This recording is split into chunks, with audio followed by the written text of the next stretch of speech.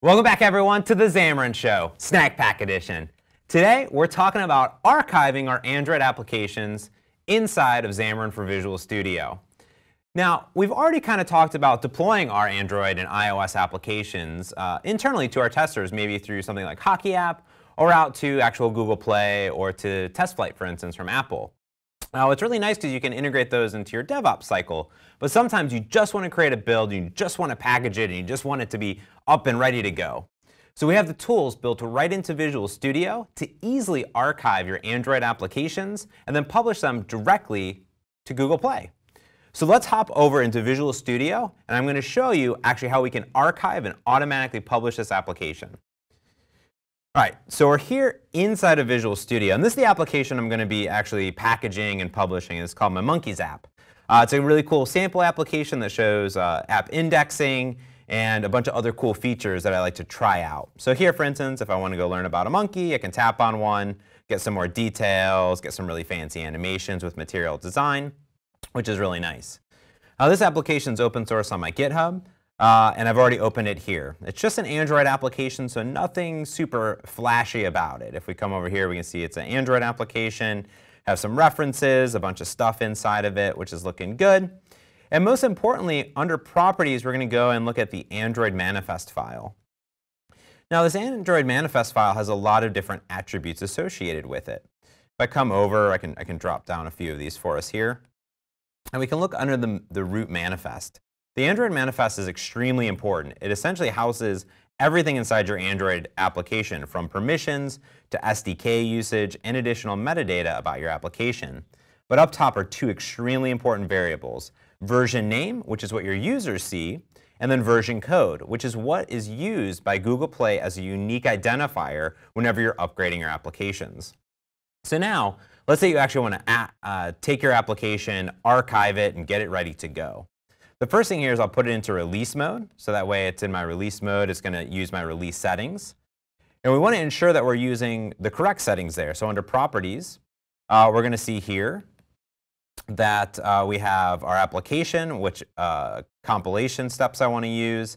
Under Manifest, here, this is actually going to pull in that Android manifest file, and there's the version number and name, so you don't want to modify the XML directly. Then under Android options, these are super important. When I toggle back and forth between debug and release, we'll see that this is using the shared runtime, and you can use additional things on here for debugging. But release mode will turn that all off, so nothing else is packaged into our app.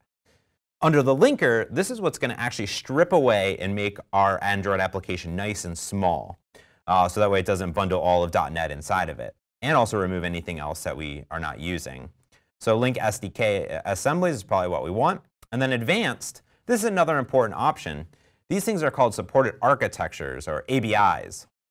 You only want to select the ones that you want to support. I usually do V7A and x86. That'll ensure that my application is going to be able to target any ARM or x86-based device, whether it's 64-bit or 32-bit. Awesome. So now we actually want to package this up. So when we come over to our project here, I'm just going to right-click on it, and we can see Archive or View Archives. So when I view Archives, this is going to bring up our Archive Manager, which is brand new inside of Xamarin for Visual Studio. And we can see here that I already have 2 of the packages right here, already archived and ready to go. And if you want to create an archive, all you'll do is right-click and hit Archive. That's literally it. This will begin the package and compilation steps in release mode, and then get it ready to be distributed, signed and distributed to either local disk or to Google Play. We can see here a few different things. We have the version code, the version name, when it was actually packaged and created, and then this little gear, essentially, was it distributed, signed, that I need. Now, we'll pretend that I just created this brand new build and I want to distribute it. The first thing I can do down the bottom is I can write additional comment notes in it, or I can say Open Folder. This will bring me directly into my archive, so I can see things such as app icons if I have anything specified, any of my MBD files, or MDB files, archive, and then my actual APK. Now this APK isn't signed and it's not zip aligned just yet, which is what we need to do if we want to put it on a device. So I'm going to tap on the Distribute button. And this will bring up my channel selection. You have two options currently. One is to do ad hoc distribution, which is putting it local on disk. So let's start there. When I select that, it's going to bring me into my signing identity. These are super important. Android applications are signed with a key store. Now, if you don't have one, you can hit the plus button, or you can hit import if you already have one existing. Here I can hit the add button, and you can simply fill in your alias, password, and additional information about your organization. Additionally, tap on what is a key store to learn all about key store and how it's used to actually sign your application. Now, I've already created one here. This is the one that I use for all my applications. And these are super, super important. When we create them, we'll put them in a folder. And you want to make sure you back that folder up. Because whenever you sign and release an Android application, you have to use that same key store over and over and over again. So never lose it. Put it in OneDrive. Put it in a safe place. So now what I'll do is I'll simply tap on this and hit Save As. This will finish the compilation steps. And then I can actually export it wherever I want. I'll just put it on my desktop. And there we go. It's signed. It's packaged. And now I just need to fill in my password for my actual key store. There we go. It's saved, it's copied, and there we go. I can open the distribution if I want to. Oops, not that one. I can open the folder, or I can distribute again. And now we have this little gear. But maybe I want to go to Google Play, right? Maybe I package it, I put it on my device. Maybe I want to take it a step further. Let's take a look at the Google Play flow. Now, over on Google Play, I have already set up my application. Here's Monkey's app.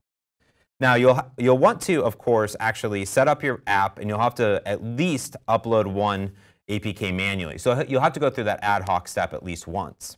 Under APK, we have a few different options, such as production, beta testing, and alpha testing. This is nice, but you will have to wait some time for Google to actually process your application. This is where Hotkey app is really nice if you were to use that. You don't have to wait any time at all. So now what I'll do is I'll come back here, and I want to publish it up to Google. So again, I'm going to hit Distribute. This time I'm going to select Google Play. Zoom in one more time here. Now, this signing identity is the same key store that we used earlier, which is good, but we're going to see one more step. Now, this step here is to link Visual Studio to our Google Play account.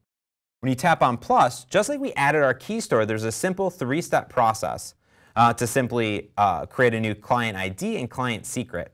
Simply click on this login with your Google account, hit register there, and create an OAuth client, and you'll get a client ID and secret. That's all you need. I've already done that here. So here's my Mott's developer account. I'm going to hit continue.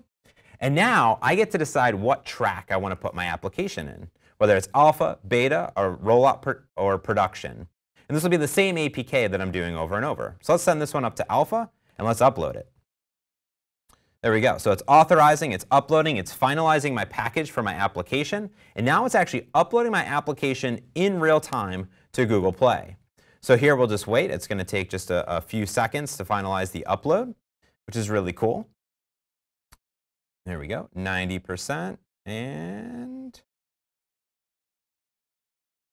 100%. Updating tracks, committing, and it's going through all these steps that are required for Google. And there we go. Now it's actually live.